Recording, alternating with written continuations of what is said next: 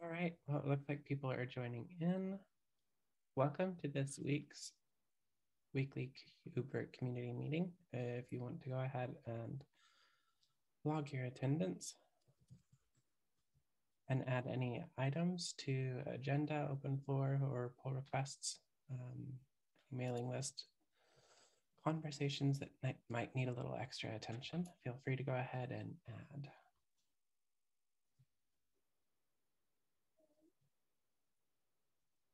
I am sharing my screen right now.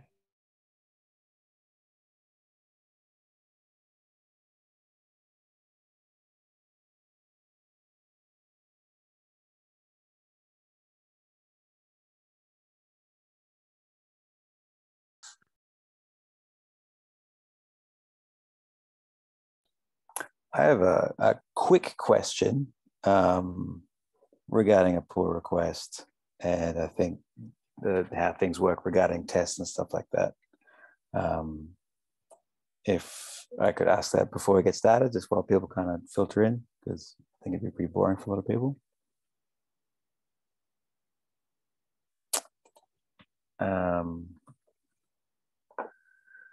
I noticed Daniel Hill's online, and I know he talks a lot about test failing and stuff.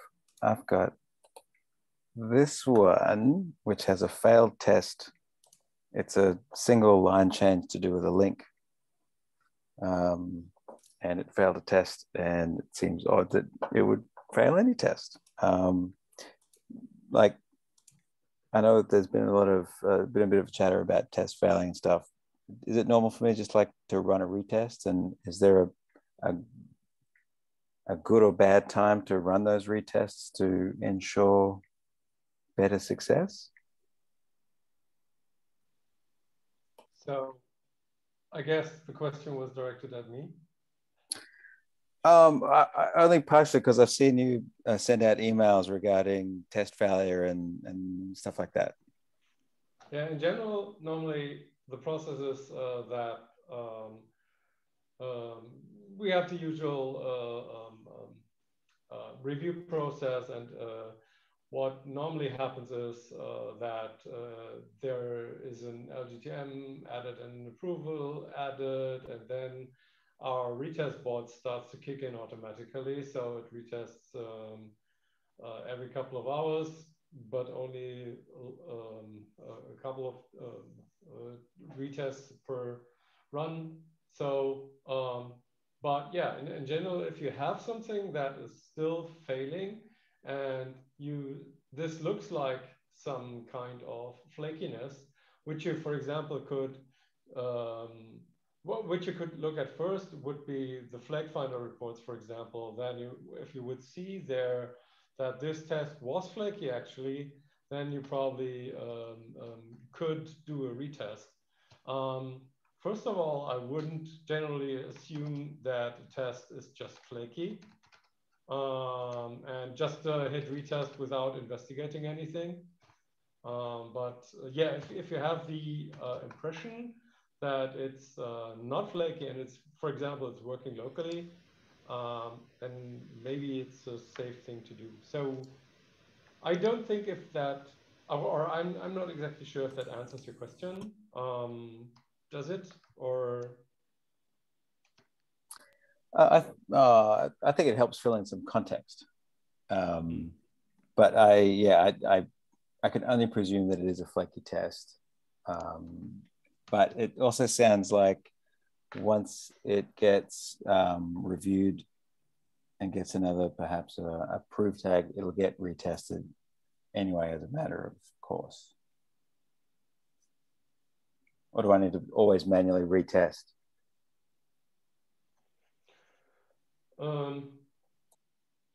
So, like I said, if it has the LGTM approved labels, then it gets retested automatically. Because of course it is assumed then that everything is okay and that we should then also it is assumed that this might just be a flaky test which is failing, and then of course it's safe to do. But until it is not in that state, I'd say rather just try to really have a deep look into why the test is failing somehow. And then maybe also go to the community and ask whether people know whether that test is failing somehow or whether that test is flaky. So what I would generally not advise is just to run the retest without checking anything. So yeah, but I am aware that we still have some flaky tests that somehow hold off lanes from getting green. But I think these are a couple. But and I also must admit that we had not the best situation of CI recently because we had lots of things going wrong besides from complete cluster failures and SRIV nodes not working properly. And we had lots of investigation going on. So yeah, I think that in general, we would need a little bit more stability on the CI, or we would want to settle down things. Now that at least I think from my point of view, at least there are not that much issues or not that many issues anymore. So yeah, but if you could probably have the have a concrete test which you want me to have a look at, for example, or the community to have a look at, then maybe just this is also the right place to discuss it. Okay. Can you just give the example of what you want, which PR you wanted to retest? Is it one that got LGTM, got approved, or got none of them? I believe Kat's put it into the minutes here, progress work that need attention, 7556. And if I look at it here, it failed the pull KubeVirt E2E Windows 2016 test. But like I said, I was replacing it's a link. I changed it from minikube to OKD. And I don't understand why that would fail any test. But I'm also new and kind of like learning about all this stuff. So yeah, to be honest, actually that is really something that is happening from time to time, that we have a request timeout on the etcd server. So yeah, in that case you should retest, but only this once. Okay. Sorry for that. Beginner's luck. No, that was a really handy explanation for me. Thank you.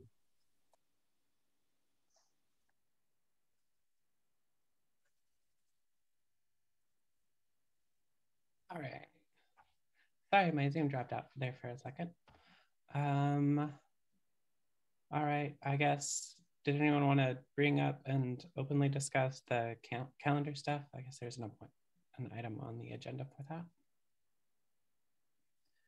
I personally do have duplicate items. I've just left them there out of paranoia. Kind of me too.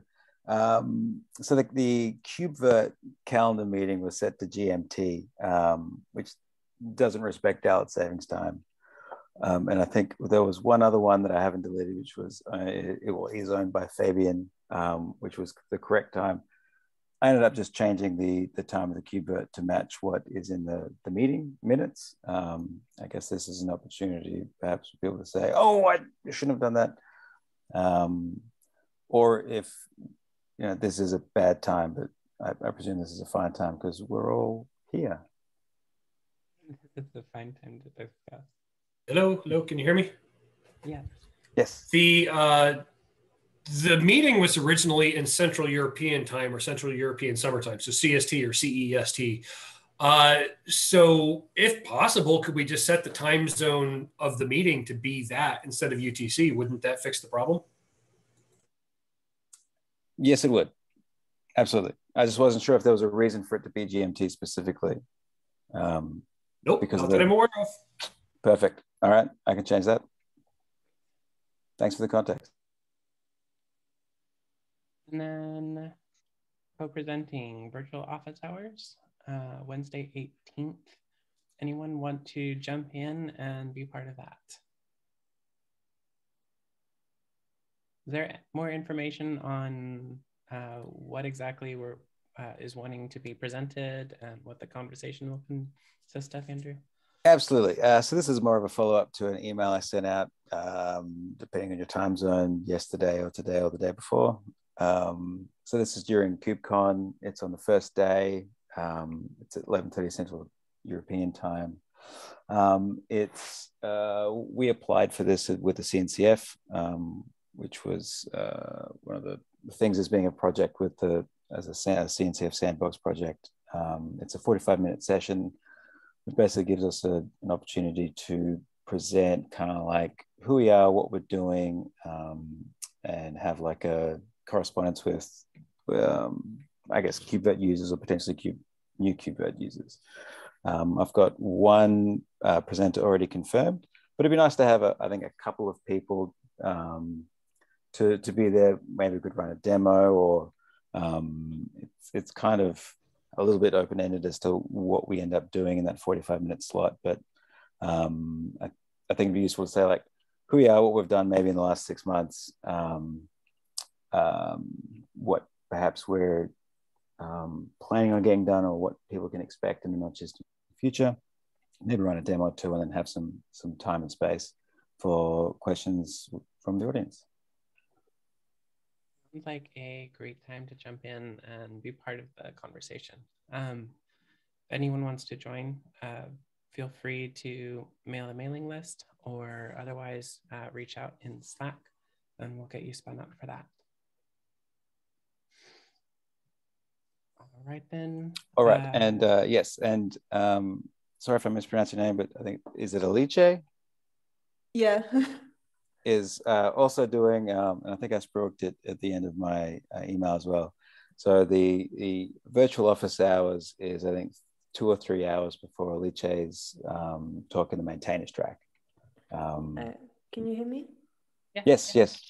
Oh yeah. So if anyone is interested, I'm also preparing a demo those days. So if anyone wants to collaborate or know what I'm preparing, just ping me, Andrew and I, and we can also maybe share ideas. That'd be great. Definitely. And it would be good to, yeah, 100%.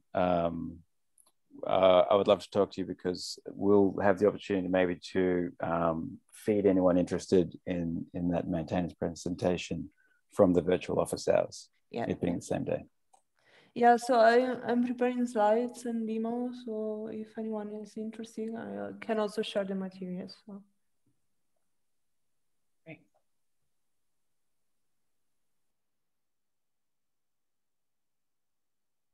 All right, that looks like some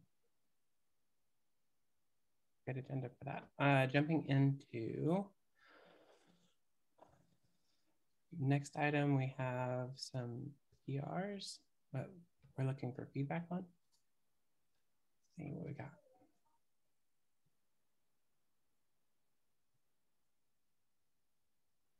Yeah, sorry, I was a bit late adding those. Yeah. It's not directly. It's like 50% related to KubeVirt here. There was a request to have some checks run, or validations or tests, however you want to call them, to run on an active, even production cluster. And there is a proposal raised to have something like that. In general, I will say it's like I will try to simplify it. Is if an administrator wants to check if there is connectivity between 2 VMs, he can, so not between 2 VMs, on a network that he defined, just an example, then he can just run push a button or apply a manifest, and that will launch something we call a checkup, a test that will create two VMIs on specified nodes, and they will just run a test of ping or checking the latency or doing all kind of stuff between them, and report the result so the administrator can see. All this in a way that it will not interfere with his active cluster and not leave any leftovers after it finishes. Originally, it was requested to for cases where SRIV was involved, because when setting up SRV, sometimes it gets complicated. There is someone needs to connect physically the NICs. You need to configure correctly the SRV to the correct network and all of these details. So there was a need to do this check without telling the customer to apply, to have like 10 steps done. So if you have time to read it through, then it will be great, and give some feedback. Thank you, Edward. Anyone have any feedback on what they reviewed on that so far, or questions if you haven't?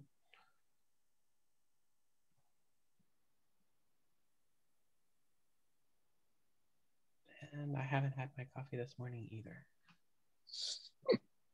Okay. Thanks for sharing that with us, Edward, and we look forward to seeing that mature with you, your progress. Let's see. We covered that pull request, and maintainers.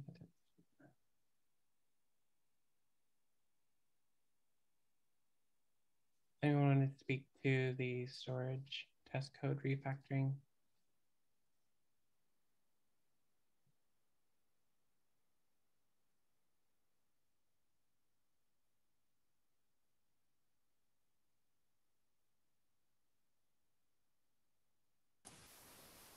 I can have a look. You can assign me.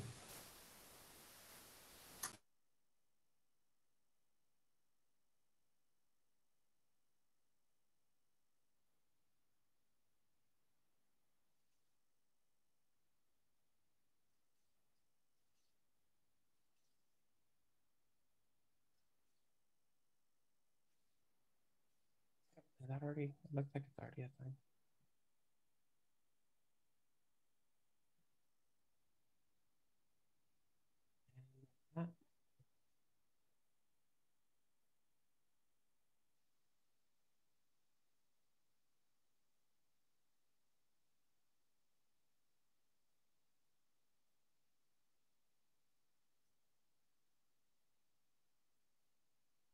Hey, there's the email that you mentioned about getting someone involved in the office hours.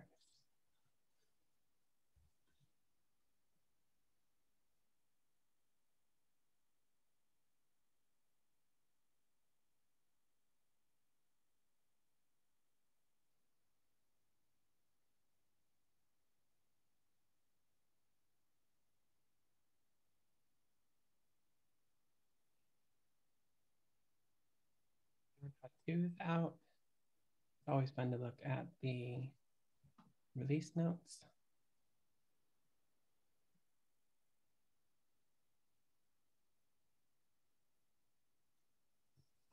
Any activity on it?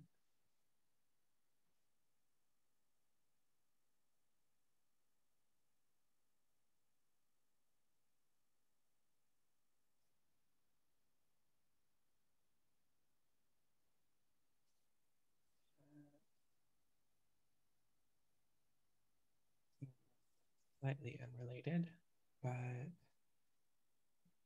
should be possible in the Helm chart.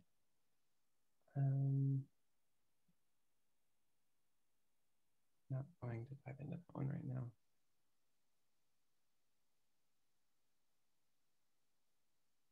Covered Phantom.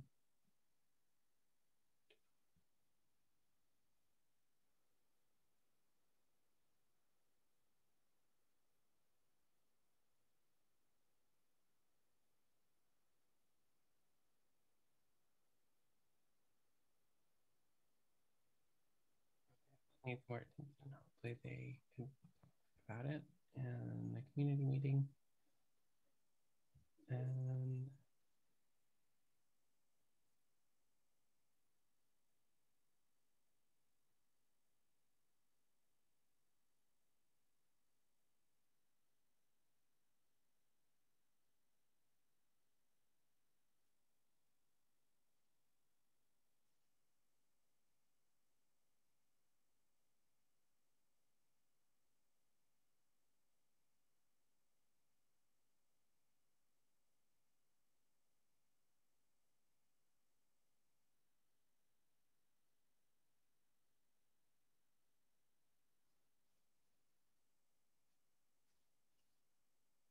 that is getting activity, unless anyone wants it assigned to them real quick.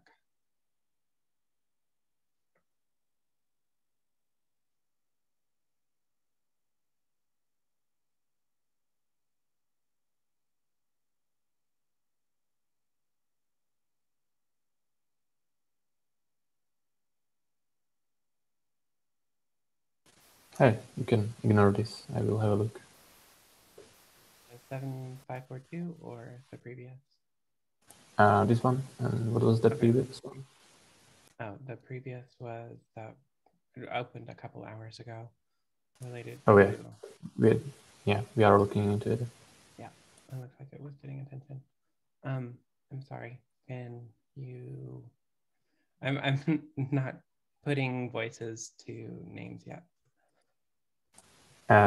So I created the issue. So KubeVirt. Oh, okay.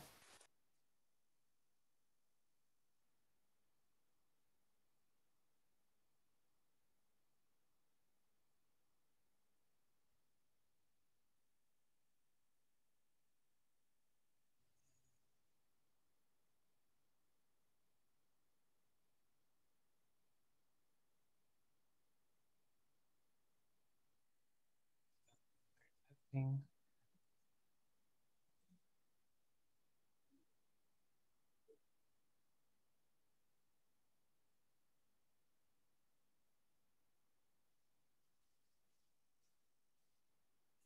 Any volunteers or leads for the IPv6 multitest? One, going twice. Okay. I think Alona is on it.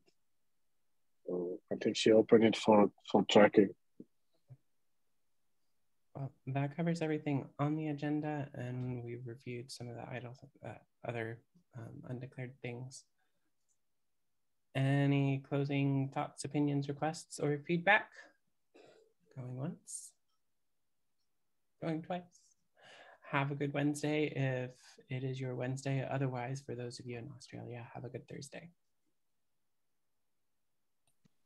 Thank you. Thank you. Thank you. See Bye-bye. you. Bye. Bye.